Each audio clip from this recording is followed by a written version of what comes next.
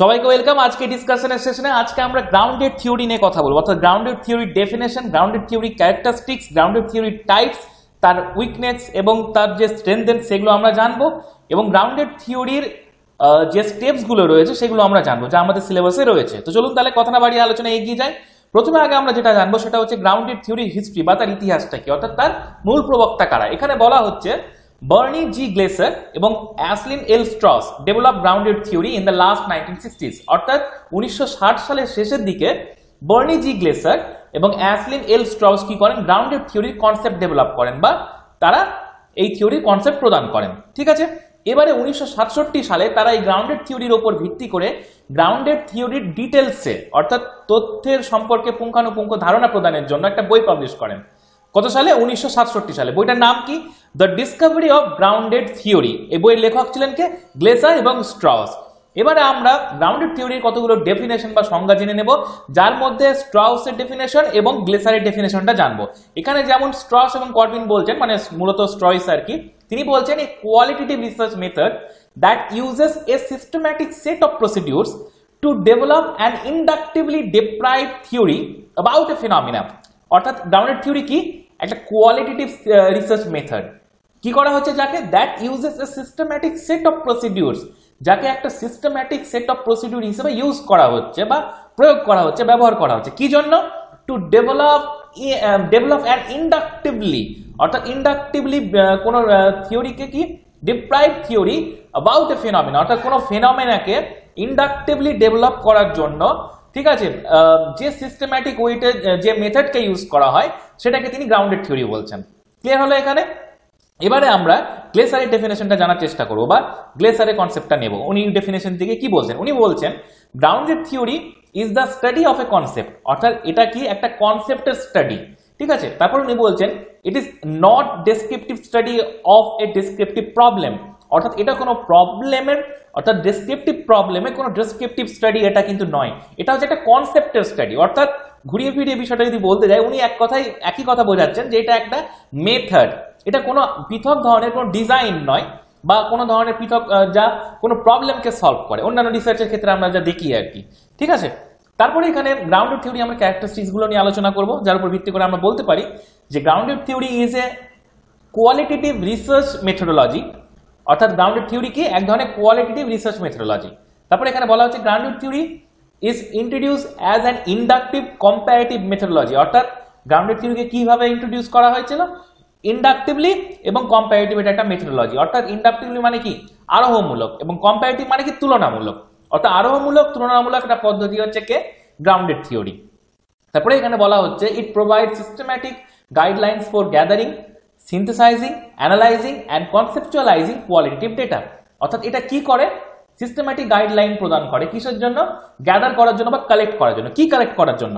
কোনো qualitative ডেটাকে synthesise করার জন্য, অ্যানালাইজ করার জন্য এবং কনসেপচুয়ালাইজ করার জন্য। অর্থাৎ কোনো কোয়ালিটেটিভ ডেটাকে কনসেপচুয়ালাইজ, অ্যানালাইজ এবং সিনথেসাইজ করার জন্য যে মেথড ইউজ করা হয় বা যে সিস্টেম্যাটিক গাইডলাইন ইউজ করা হয় সেটা হচ্ছে গ্রাউন্ডেড থিওরি। তারপরে এখানে বলা হচ্ছে this is use for the purpose of theory construction, অর্থাৎ এই থিওরিটাকে মানে এই গ্রাউন্ডেড থিওরিটাকে কি জন্য ইউজ করা হয়? কি লক্ষ্য পূরণের জন্য? থিওরি কনস্ট্রাকশনের জন্য বা থিওরি নির্মাণের জন্য, অর্থাৎ তত্ত্ব নির্মাণের জন্য। তারপরে এখানে বলা হচ্ছে design to help social scientist generate theory, অর্থাৎ সোশ্যাল সায়েন্টিস্ট বা সমাজবিজ্ঞানী যারা রয়েছেন, সোশিওলজিস্ট যারা আছেন সমাজবিজ্ঞানী, তাদেরকে থিওরি বা তত্ত্ব নির্মাণে বা জেনারেট করার হেল্প করার জন্য একে ডিজাইন করা হয়েছে এই গ্রাউন্ডেড থিওরিটাকে। তারপরে এখানে বলা হচ্ছে it is not hypothesis and problem oriented, অর্থাৎ এটা কি করছে? এটা হাইপোথেসিস ওরিয়েন্টেডও নয় এবং এটা প্রবলেম ওরিয়েন্টেডও নয়। যেখানে ডেফিনেশন দিতে গিয়ে কে বললেন? এটা গ্লেসার বলেছিলেন। ঠিক আছে, উনি বলেছিলেন যে এটা কোনো প্রবলেম ওরিয়েন্টেড অ্যাক্টিভিটি নয়, ঠিক আছে, যা কোনো ডেসক্রিপটিভ প্রবলেমের সলিউশন দেবে। এটা আমরা তার ডেফিনেশনে দেখেছিলাম বা জানতে পেরেছিলাম। ঠিক আছে, অর্থাৎ হাইপোথেসিসকে নিয়ে ডিল করে না, তার মানে কি গ্রাউন্ডেড থিওরি কোনো কিছু প্রুফ বা ডিসপ্রুভ করে না, পাশাপাশি কোনো প্রবলেমকে নিয়েও ডিসকাস করে না। তার মানেটা কি? অর্থাৎ সেই প্রবলেমটা সলিউশন হলো কি হলো না এটা দেখা গ্রাউন্ডেড থিওরির কাজ নয়। এবারে আমরা গ্রাউন্ডেড থিওরিকে কখন ইউজ করা হয় সেটা জানবো, অর্থাৎ when we use grounded theory, অর্থাৎ গ্রাউন্ডেড থিওরি কখন অ্যাপ্লিকেবল। এখানে বলা হচ্ছে when you need a broad theory or explanation of a process, অর্থাৎ যখন আমাদের কোনো থিওরিকে ব্রডলি এক্সপ্লেনেশন করতে হয় তখন দরকার হয়, আর যখন কোনো প্রসেসকে এক্সপ্লেনেশন প্রদান করতে হয় তখন আমাদের গ্রাউন্ডেড থিওরির দরকার পড়ে বা প্রয়োজনীয়তা পড়ে। অর্থাৎ এক কথায় যখন কোনো তথ্যকে ব্যাখ্যা করতে হয় এবং কোনো প্রক্রিয়াকে যখন ব্যাখ্যা করতে হয় তখন আমাদের গ্রাউন্ডেড থিওরি দরকার। তারপরে এখানে বলা হচ্ছে specially helpful when current theories about a phenomena are either inadequate or non existent. অর্থাৎ এটা তখন হেল্পফুল হয় যখন দেখা যায় কোনো বর্তমান তথ্য যা কোনো ঘটনার উপর ভিত্তি করে গড়ে উঠেছে তা যদি অপর্যাপ্ত হয় এবং তা যদি অস্তিত্বহীন হয় তাহলে এই গ্রাউন্ডেড থিওরি খুব helpful. Inadequate and non existent, ঠিক আছে? এটা ক্রিস ওয়েলের মানে মতামত ছিল, ওপিনিয়ন ছিল যে আমরা কখন গ্রাউন্ডেড থিওরি ইউজ করি। তারপরে এখানে বলা হচ্ছে when we wish to study some process such as how students develop as writers, অর্থাৎ আমরা যখন কোনো প্রসেসকে স্টাডি করতে চাই তখন আমরা গ্রাউন্ডেড থিওরিকে ইউজ করি। যেমন কি যেমন স্টুডেন্টরা রাইটার হিসেবে কিভাবে বিকশিত হয় বা তারা ডেভেলপ কিভাবে হয়, এটা একটা স্টাডি হতে পারে। এই স্টাডিটাকে মানে এই প্রসেসটাকে স্টাডি করার জন্য আমরা গ্রাউন্ডেড থিওরি ইউজ করতে পারি। তাহলে বোঝা গেল অর্থাৎ কোনো থিওরিকে বা কোনো প্রসেসকে যখন আমরা এক্সপ্লেনেশন প্রদান করি বা তার বর্ণনামূলক যখন ব্যাখ্যা চাই তখন আমরা গ্রাউন্ডেড থিওরি ইউজ করতে পারি। পাশাপাশি এমন কোনো ফিনোমিনা বা এমন কোনো সাবজেক্ট বা ঘটনা যেটা অপর্যাপ্ত পরিমাণে থাকে এবং অস্তিত্বহীনভাবে থাকে তখন আমরা গ্রাউন্ডেড থিওরিকে ইউজ করতে পারি। পাশাপাশি যখন আমরা কোনো প্রসেসকে স্টাডি করতে চাই তখন আমরা গ্রাউন্ডেড থিওরিকে ইউজ করতে পারি বা তখন ইউজফুল। এবারে আমরা গ্রাউন্ডেড থিওরি কতগুলো স্টেপস বা পর্যায়গুলি দেখে নেব। টোটাল গ্রাউন্ডেড থিওরিতে পাঁচটা স্টেপ রয়েছে, পাঁচখানা নয়, মাফ করবেন, পাঁচটা স্টেপস আছে বা পাঁচটা পর্যায় আছে। কি কি? ফার্স্ট স্টেপ হচ্ছে ডেটা কালেকশন, সেকেন্ড স্টেপ হচ্ছে কোড, থার্ড স্টেপ হচ্ছে কনসেপ্টের স্টেজ, ফোর্থ স্টেপ হচ্ছে ক্যাটাগরিজ, ফিফথ স্টেপ হচ্ছে থিওরি বা থিওরি কনস্ট্রাকশনের স্টেপ। এবার আমরা প্রত্যেকটা স্টেপের ব্যাপারে একটু জেনে নিই। ফার্স্ট স্টেপ যেটা হচ্ছে ডেটা কালেকশনের স্টেপ, এটাতে কি করা হবে? ডেটা গ্যাদার করা হবে, ডেটাগুলোকে কালেক্ট করা হবে, যার কারণে এটাকে ডেটা কালেকশনের স্টেপ বলা হয়েছে, ঠিক আছে? এই স্টেপ ক্রস করে আসবে কোনটা? সেকেন্ড স্টেপ, অর্থাৎ কোডিং এর স্টেপ, যাকে কোড বলা হয়েছে। এই কোড কিন্তু কম্পিউটারে কোডিং নয়, কিন্তু এই কোডটা একটু আলাদা। এখানে বলে দেওয়া হয়েছে link between collecting or gathering data, অর্থাৎ যে ডেটাটা কালেক্ট করা হয়েছে সেই কালেক্ট করা ডেটাগুলোর মধ্যে বা গ্যাদার করা ডেটাগুলোর মধ্যে লিঙ্ক স্থাপন করা, যোগাযোগ স্থাপন করা হচ্ছে কোডিং, ঠিক আছে? এবার এই কোডিংটা তিন রকম ভাবে করা হয়ে থাকে। একটা কি, প্রথম হচ্ছে ওপেন কোডিং, যেখানে কনসেপ্টগুলোকে আইডেন্টিফাই করা হয়। তারপরে হচ্ছে কি এক্সিএল কোডিং, যেখানে লজিক্যাল কানেকশনগুলোকে আইডেন্টিফাই করা হয়। আর তারপরে হচ্ছে সিলেক্টিভ কোডিং, যেখানে কোর ক্যাটাগরিগুলো রিলেশনশিপগুলোকে আইডেন্টিফাই করা হয়, ঠিক আছে? অর্থাৎ রিলেশনশিপটাকে বিল্ড করা হয় কোরলি এবং সেকেন্ডারি ক্যাটাগরিতে, ঠিক আছে? তাহলে বোঝা গেল কোডিং এখানে কি, অর্থাৎ কোডিং এর কাজই হচ্ছে গ্যাদার করা ডেটার মধ্যে রিলেশনশিপ বিল্ড করা বা লিঙ্ক বিল্ড করা। সেটা বিভিন্ন ফরম্যাটে হতে পারে, ওপেন কোডিং এর মাধ্যমে হতে পারে, এক্সেল কোডিং এর মাধ্যমে হতে পারে, সিলেক্টিভ কোডিং এর মাধ্যমেও হতে পারে, ঠিক আছে? এই কোডিংটা কিন্তু সোশ্যাল সায়েন্সের রিসার্চের অনেকগুলো জায়গায় রয়েছে। আমি এটা পরে আর কোনোদিন ক্লাসে ডিসকাস হলে আমি আলোচনা করবো নিশ্চয়ই, আপনারা একটু খেয়াল রাখবেন, ঠিক আছে? এরপরে আমরা চলে যাবো থার্ড স্টেপের দিকে। থার্ড স্টেপ কোনটা? থার্ড স্টেপ হচ্ছে কনসেপ্টের স্টেজটা বা কনসেপ্টের পর্যায়টা, যেখানে কি করা হচ্ছে? কোডিং এর মাধ্যমে যে গ্যাদার করা ডেটাগুলোর মাঝে লিঙ্ক স্থাপন করা হলো বা কানেকশন বিল্ড করা হলো, এবার ওই কোডগুলোকে কি করা হবে? কালেক্ট করা হবে সিমিলার কন্টেন্টের উপর ভিত্তি করে, অর্থাৎ একই যে বিষয়বস্তু আছে বা সাদৃশ্য কোড রয়েছে তার উপর ভিত্তি করে এই থার্ড স্টেপে কনসেপ্টের স্টেজে কি করা হবে? সেটাকে কালেক্ট করা হবে। এখানে বলেই দেওয়া হয়েছে collection of codes of similar content, অর্থাৎ একই রকমের যে সমস্ত কন্টেন্টের মানে কোডিংওয়ালা যে কন্টেন্টগুলো রয়েছে সেগুলোকে কালেক্ট করা হবে এই থার্ড স্টেপে, ঠিক আছে?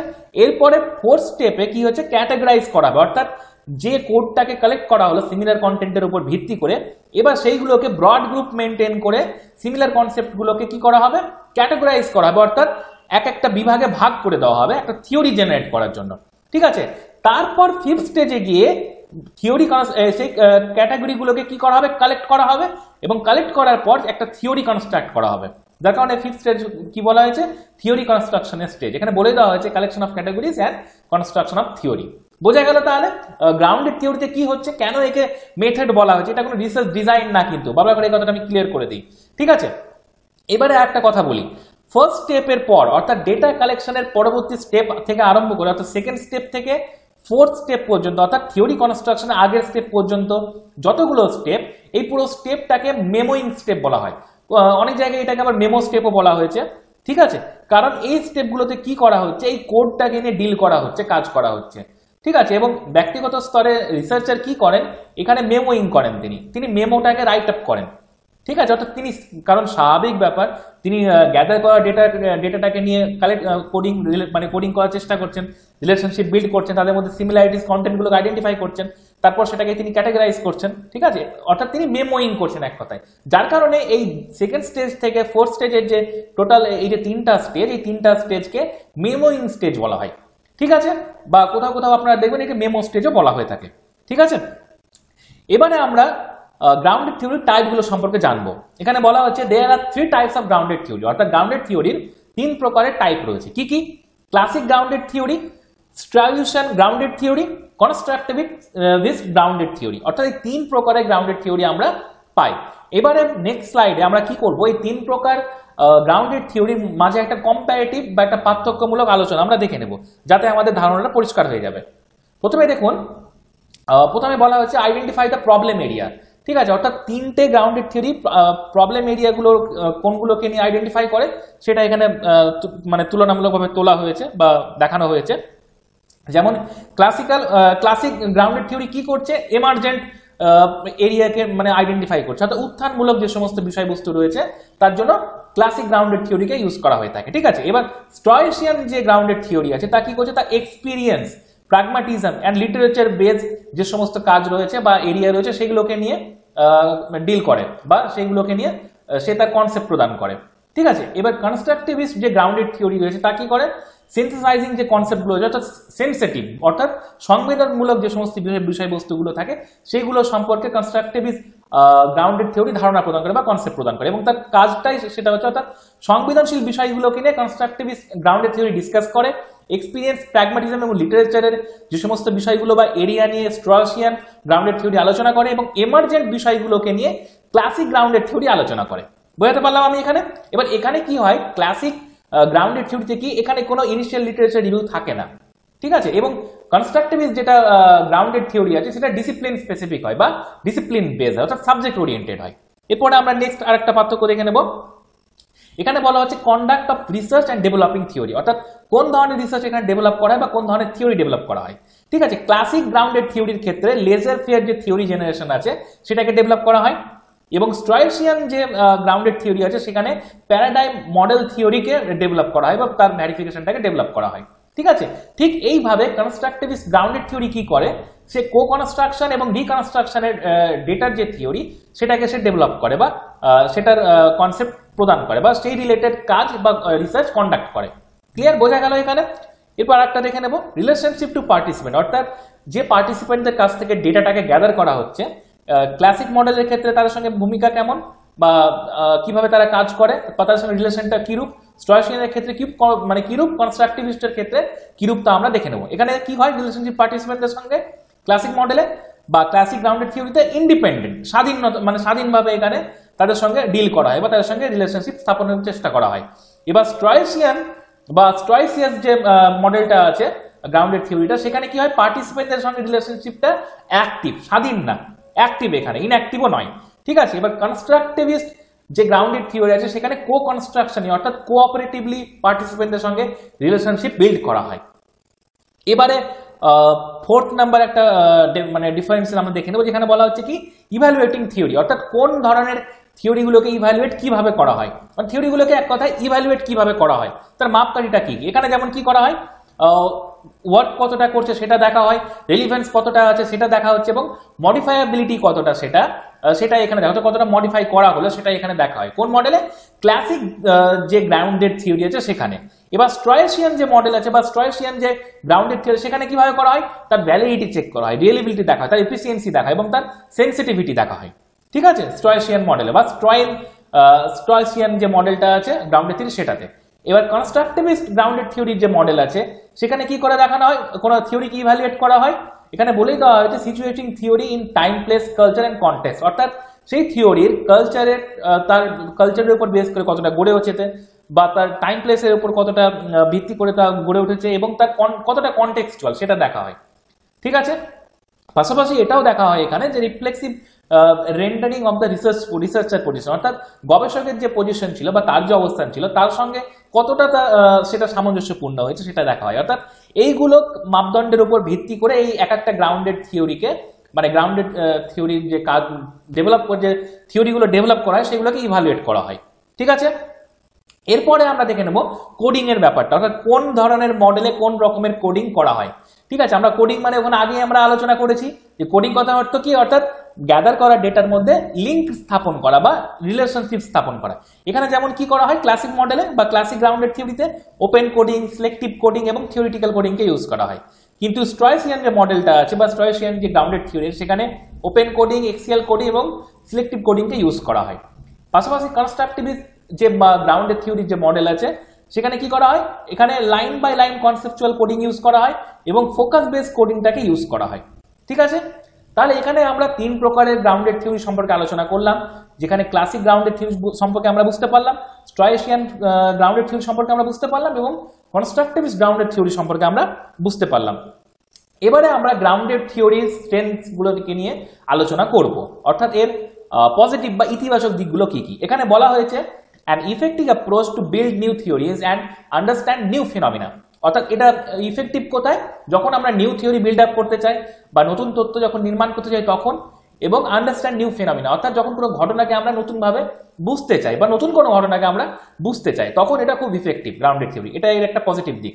তারপরে এখানে বলা হয়েছে এমার্জেন্ট research design reflects the ইডিওসিনক্রেটিক nature of the study, অর্থাৎ কি, অর্থাৎ উত্থানমূলক যে সমস্ত গবেষণার কাজ রয়েছে, উত্থানমূলক যে সমস্ত স্টাডি বা কাজ রয়েছে সেগুলোর ক্ষেত্রে কিভাবে করা হয়, স্বীকার্য অর্থাৎ কাজের যে স্বীকার্যতা সেটা নির্ধারণ করার জন্য বা সেটার প্রতিচ্ছবি তুলে ওঠার জন্য এই ধরনের গ্রাউন্ডেড থিওরি খুব প্রযোজ্য বা প্রাসঙ্গিক হয়ে ওঠে। ঠিক আছে, অর্থাৎ কোন স্টাডিকে যখন তার যে নেচার বা তার যে প্রকৃতি রয়েছে সেটাকে রিফ্লেক্ট করার জন্য বা তার স্বীকার্যতা মাপার জন্য গ্রাউন্ডেড থিওরি খুব প্রযোজ্য বা খুব ইফেক্টিভ। তারপরে এখানে বলা হচ্ছে findings and methods are always refine and negotiated, অর্থাৎ গ্রাউন্ডেড থিওরির যে মেথড বা তার যে ফাইন্ডিংস অর্থাৎ তার যে পদ্ধতি বা ফলাফল আছে, মাফ করবেন, ফলাফল আছে সেটা কি, সেটা সর্বদাই রিফাইন করা থাকে, অর্থাৎ সেটা সর্বদাই শুদ্ধতার সহিত প্রকাশিত হয়, পাশাপাশি সেটা নিগোশিয়েটেড থাকে অর্থাৎ পর্যাপ্ত পরিমাণে থাকে।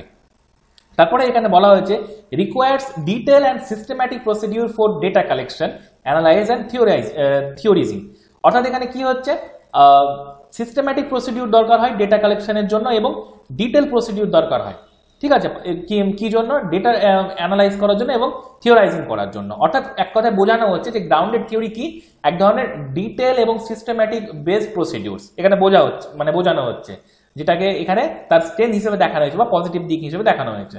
তারপরে এখানে বলা হচ্ছে requires the researcher to be open-minded and able to look at the data through many lenses, অর্থাৎ এখানে রিসার্চারকে কি হতে হয়, রিসার্চার এখানে অনেক ওপেন মাইন্ডেড হন এবং তিনি এবেল হন কি জন্য এবেল হন, একই ডেটাকে নানান দৃষ্টিভঙ্গিতে দেখার জন্য বা ব্যাখ্যা করার জন্য, অর্থাৎ এখানে এক কথায় রিসার্চারের ফ্লেক্সিবিলিটিকে রিফ্লেক্ট করা হচ্ছে বা বোঝানো হচ্ছে। ঠিক আছে, তারপরে এখানে বলা হচ্ছে data collection অকওয়ার্স over time and at many levels helping to ensure meaningful result, অর্থাৎ এখানে ডেটা কালেকশন কিভাবে করা হয়, ওভার টাইম অর্থাৎ সময়ের উপর ভিত্তি করে বা সময়ের মধ্যে চেষ্টা করা হয় ডেটা কালেকশন করার, এবং এটা বিভিন্ন স্তরে বা মেনি লেভেলে করা হয়। কি জন্য করা হয়, যাতে মিনিংফুল রেজাল্ট বা অর্থবহ বা অর্থমূলক ফলাফল প্রদান করা যেতে পারে তার জন্য। এবারে আমরা গ্রাউন্ডেড থিওরির যে উইকনেস গুলো আছে বা তার যে দুর্বলতাগুলো আছে সেগুলো আমরা দেখে নেব। এখানে যেমন কি হিউজ ভলিউমস অফ ডেটা, অর্থাৎ ডেটা বা তথ্যের এখানে প্রচুর সম্ভার থাকে যা অনেক সময় বিপর্যস্ত করতে পারে বা ডিফিকাল্ট হয়ে যায় সেই ডেটাটাকে অ্যানালাইজ করা অনেক সময়। ঠিক আছে, যার কারণে এখানে এটাকে একটা উইকনেস হিসেবে দেখানো হয়েছে। তারপর বলা হয়েছে কি time consuming and পেইনস্টেকিংলি precise process of data collection analysing, অর্থাৎ এটা কি করে, এটা অনেক সময়কে নষ্ট করে, টাইম কনজিউমিং প্রসেস, এবং অনেক এই কাজের জন্য ডেটা কালেকশনের বা ডেটাকে অ্যানালাইজ করার জন্য অনেকটা কস্টলি এই মেথডটা হয়ে পড়ে। ঠিক আছে, অর্থাৎ এক কথা এটা টাকা এবং সময় বা অর্থ দুটোই নষ্ট করে, দুটোকে বাড়িয়ে দেয়, দুটোর চাপটাকে আর কি। তারপরে এখানে বলা হয়েছে prescribe application required for the data gathering process, অর্থাৎ ডেটাটাকে গ্যাদার করার জন্য সেই প্রসেসটাকে রান করার জন্য কি দরকার, প্রিসক্রাইব অ্যাপ্লিকেশন দরকার, অর্থাৎ গুরুত্বপূর্ণ এবং তার জন্য পূর্ব নির্ধারিত যে কৌশল বা যে অ্যাপ্লিকেশন সেগুলো দরকার হয়। ঠিক আছে, তারপরে এখানে বলা হচ্ছে ইট may be difficult in practice to decide when the categories R স্ট্যাটিউড or when the theory is sufficiently develop, অর্থাৎ এখানে একটা জিনিস নির্ধারণ করা বা নির্ণয় করা খুব অসুবিধা হয় কি, যে থিওরিটা কখন ডেভেলপ হয়েছে এবং ক্যাটাগরিটা কখন ভাগ করা হলো প্রপারলি, ঠিক আছে, অর্থাৎ কখন সেই ক্যাটাগরিটাকে কি করা হবে, প্র্যাকটিস টু ডিসাইড, অর্থাৎ অনুশীলনের জন্য যে ভাগ করা হয়েছে ক্যাটাগরিটাকে, সেটা কতটা পর্যাপ্ত পরিমাণে ভাগ করা হয়েছে, কিভাবে ভাগ করা হয়েছে, আদৌ সেটা ভাগ করা হয়েছে কিনা, এবং যেটা থিওরি ডেভেলপ করা হলো সেটা কতটা সাফিসিয়েন্টলি ডেভেলপ হলো, এই দুটো বিষয় নির্ধারণ করা অনেকটা ডিফিকাল্ট, যেটা এখানে নেগেটিভ হিসেবে দেখানো হয়েছে। তারপরে এখানে বলা হয়েছে it is not possible to start a research study without some pre existing theoretical ideas and assumptions, অর্থাৎ কোনো পূর্ব নির্ধারিত কোনো তথ্য বা অনুমান ছাড়া বা ধারণা ছাড়া এই ধরনের কাজ বা গবেষণার পদ্ধতিকে স্টার্ট করা বা শুরু করা সম্ভব নয় বা আরম্ভ করা